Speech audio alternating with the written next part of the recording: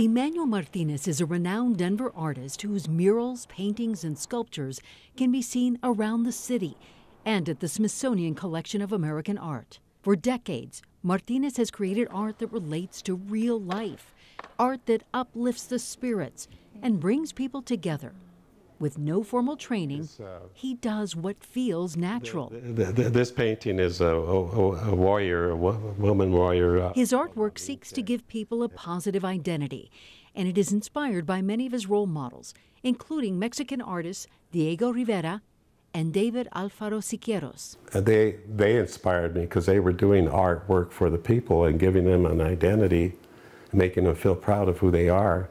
And I felt that we really needed that here in the Southwest, because a lot of our people didn't even really know what they even call themselves, at the time. As a young artist during the Civil Rights Movement, Martinez decided to lend his emerging talent to the Chicano movement, becoming one of the incorporators of the Crusade for Justice in Denver, headed by Rodolfo Corky Gonzalez.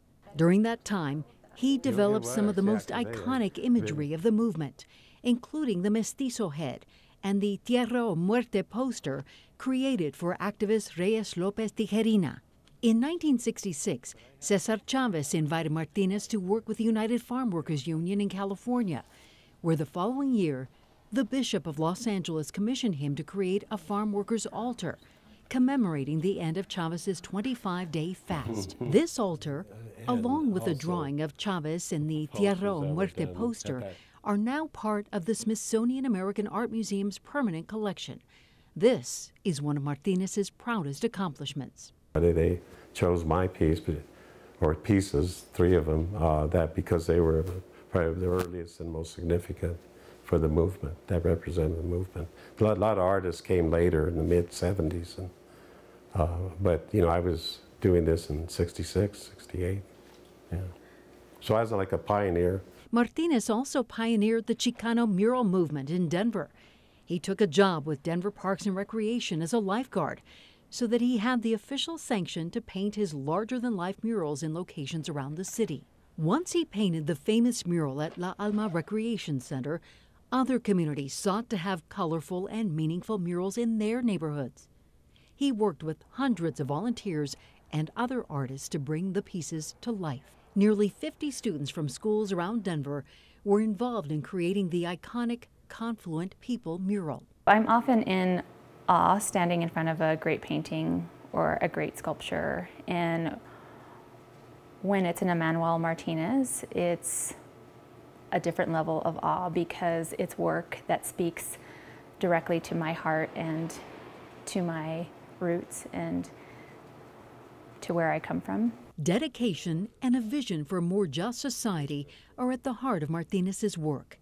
But his talent was almost lost before it had a chance to flourish. The 9th of 12 children, Martinez lacked direction as a teenager and found himself in trouble with the law.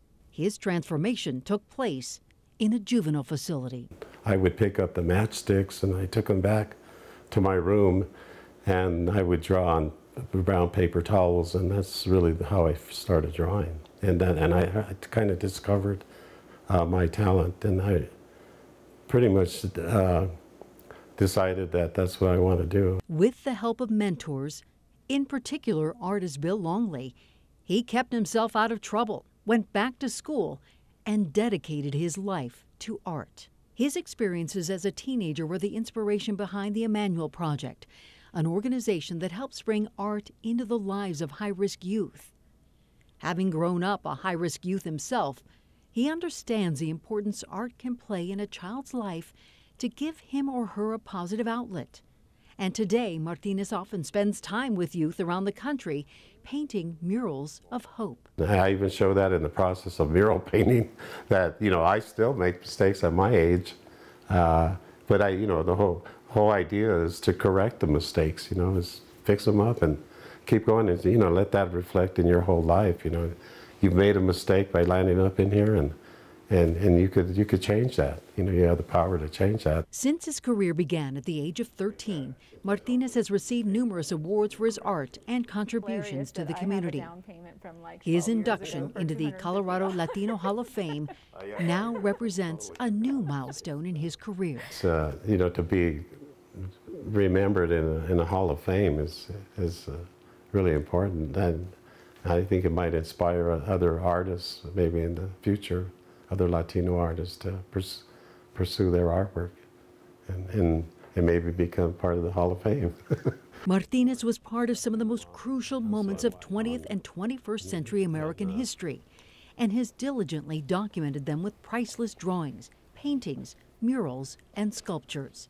His 8-foot statue of Private Joe P. Martinez, the first Hispanic and Coloradan to receive the Medal of Honor in World War II, stands outside the Colorado State Capitol, a proud symbol of the contributions of Hispanics to this nation.